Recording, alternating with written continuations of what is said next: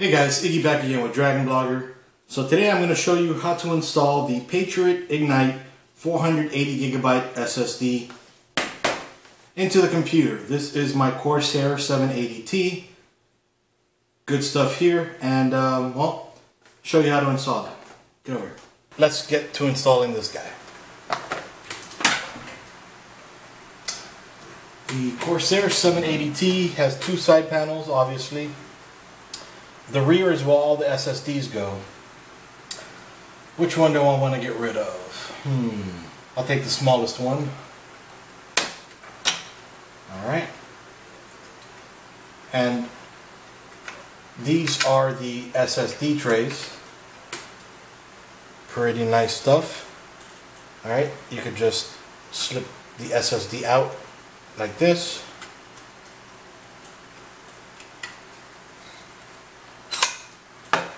Alright, now taking out the Patriot SSD.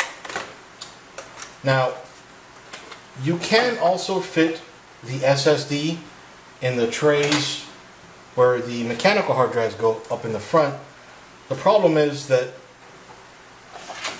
the package does not bring the screws.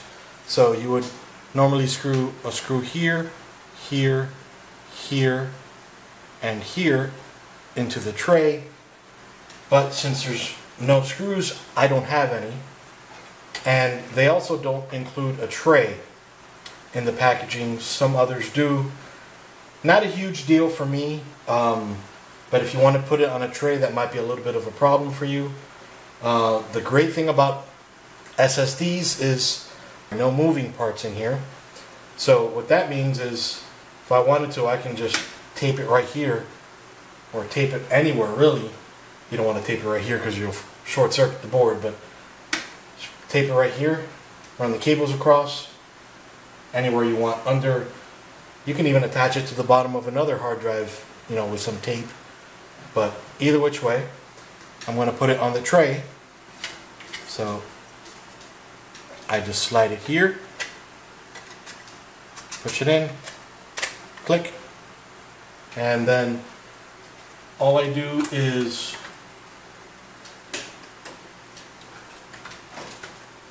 snap it in here. Alright, good to go. And then I have to, of course, connect my SATA power. So I do that right over here. Alright, and my SATA data cable. Alright, I'll just put that right over here.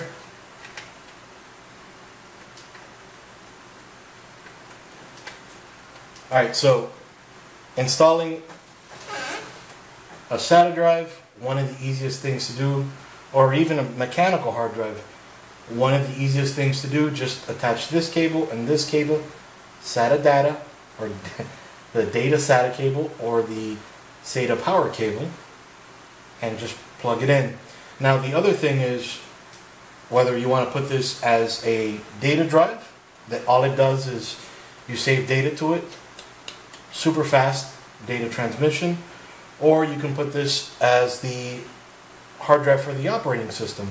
That way your operating system is super fast, your boots are super fast, programs load super fast. And the other great thing is, on this case,